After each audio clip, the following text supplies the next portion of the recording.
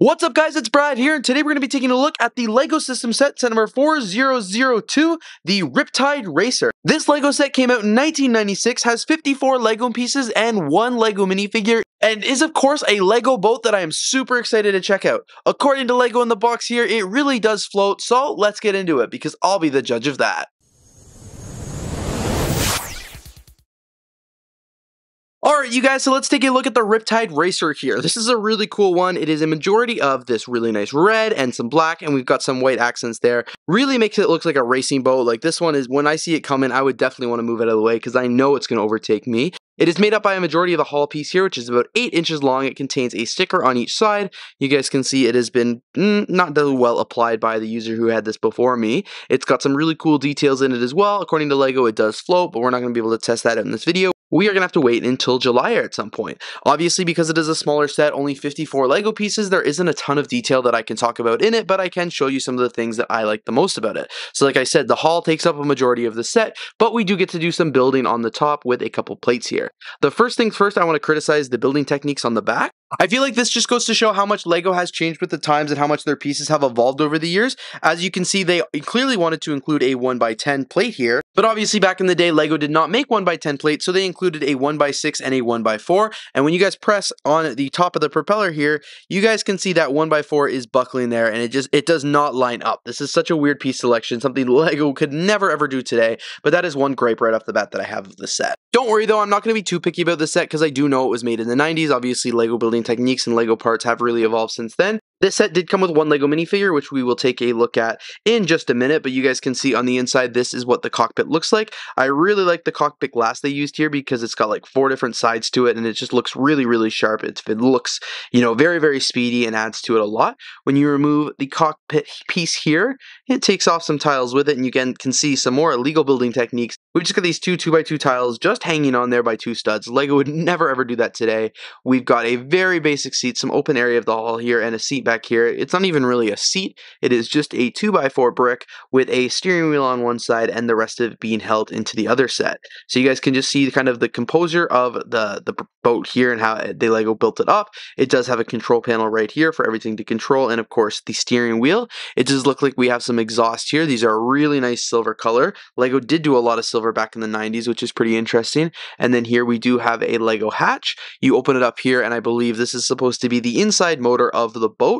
It's got some details there, mostly blue, and I like how it kind of folds down so you can see it's glass. You can still see the detailing on the inside, but of course you can easily lift it up. On the back here, I've already complained about the back of this model and how it's pretty unstructurally sound, but we do have some antennas there for some decoration, and then we've got some transparent bricks just for different colors so you guys can see the boat. On the back here, I think it's got a little lip here, something like that. I don't know if it's supposed to be like a swimming platform for the minifigure to jump off, or if it's just for detail, or if it's to help balance the boat out, but it looks pretty cool. And then on the bottom here, this is just what the hull looks like. Another thing you probably could do is attach a motor or something like that. You guys may have seen from the review that I made of set number 4022, where LEGO actually suggested you could add a motor to the back of it. That might be something they're doing with this boat here. I said at the start of the review that unfortunately the stickers were not applied the best by the previous owners of the set, which is okay. I hope they don't get wrecked when I do test the set eventually in like July and test it out to see if it will float or not, but I guess we'll have to wait and see because we have to test it out, and if stickers get wrecked as a casualty, it's a casualty. The official description from this set from LEGO is, see how fast you can rip through the waves in this bright red and black racer.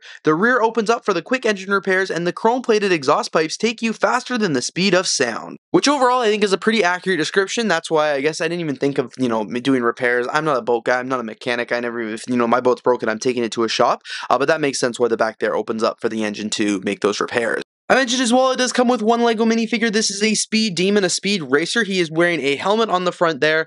He's wearing a helmet here that is white, and it's got some red and green stripes. Looks very, very sharp with this very solid black visor. Definitely can't see out of that.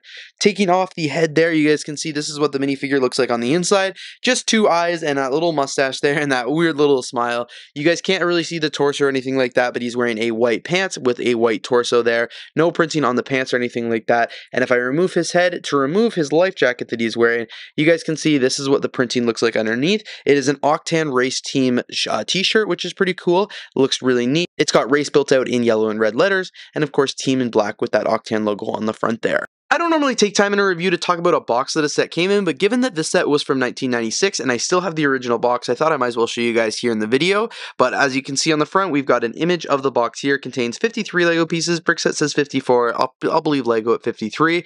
We've got the really floats icon, and of course the set number Lego system, and ages 6 to 10. We've got the side there. Unfortunately, the back of the box is quite damaged, with the tape peeled it off there. But originally it did have several different views of the boat, and we've got a cute little kid playing with the set in actual water. I like that it looks like this is true Lego photography and not animations like all the sets are nowadays, but I'm not upset about it. I think it looks really cool, and I think it's pretty good given that this set did come out in the 90s. Unfortunately, I don't have the instruction manual, so I'm unable to verify if this is like set number 4022, where it kind of suggests that you use another race part or something like that to actually make this set move, but unfortunately it doesn't indicate anything that's, that sorts on the box here.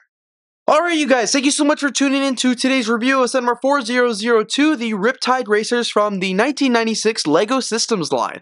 Very, very happy with this set here. Again, like the other boats that I've been reviewing from the 90s, this is a pretty cool one, and although lacks a lot of the detail that you'd find in LEGO sets now and contains these massive molds, they're overall still pretty good sets that I am excited to have here in the LEGO collection.